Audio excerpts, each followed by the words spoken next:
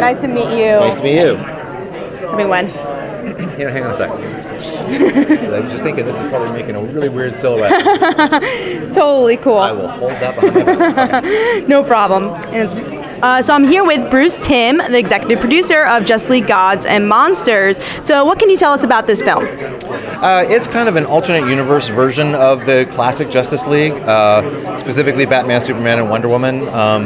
The idea is going back to the very moment of Superman's conception on Krypton. He's not the son of Jor-El, he's the son of General Zod, and that one little bit kind of changes the entire universe. So it was just kind of a way to kind of shake things up and kick the table over and see what happens and have fun. Awesome. So there's different designs for these characters. Were you part of that to kind of? Oh yeah, I was the. I didn't really want to, but it kind of became my job to kind of redesign the big three, and it was kind of fun and also challenging and scary at the same time. I mean, Superman was really tough because the only thing I knew about him was that I didn't want him to be dressed like a traditional superhero.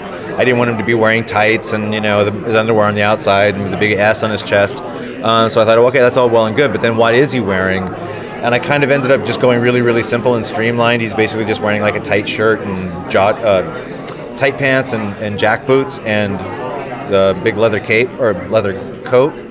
And it just kind of seemed to fit with him because he's kind of an imposing, not really a fascist, but it definitely the look of him kind of has like a fascist kind of look to it. So it kind of fit the whole morally ambiguous vibe that I was trying to go with him. So yeah. Awesome. So also you obviously were a big part of DC animation, like kind of the renaissance of DC animation. So how do you feel that more DC anime shows now are targeted towards kids?